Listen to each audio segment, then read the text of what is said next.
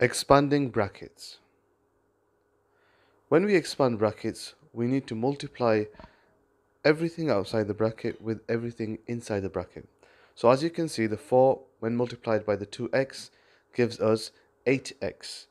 And then the 4 multiplied by 6 gives us 24. The reason why it's positive is because the positive sign goes with the 6.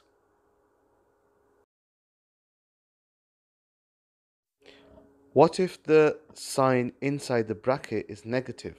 Well, 4 times by 2x is still going to give us 8x, and 4 times by what now becomes negative 6 is going to give us negative 24. A positive 4 multiplied by a negative 6 is going to give us negative 24. A negative 4 multiplied by 2x is going to give us negative 8x.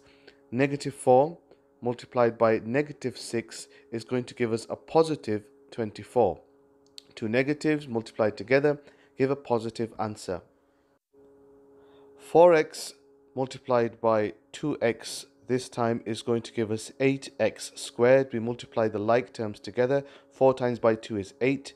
X times by x is x squared. 4x times by 6 is going to give us 24x. The positive sign makes that a positive answer.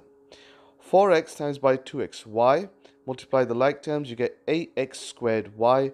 4x multiplied by negative 6 is going to give us negative 24x. Positive multiplied by a negative gives a negative answer. Have a go at the worksheet. Answers are on the website.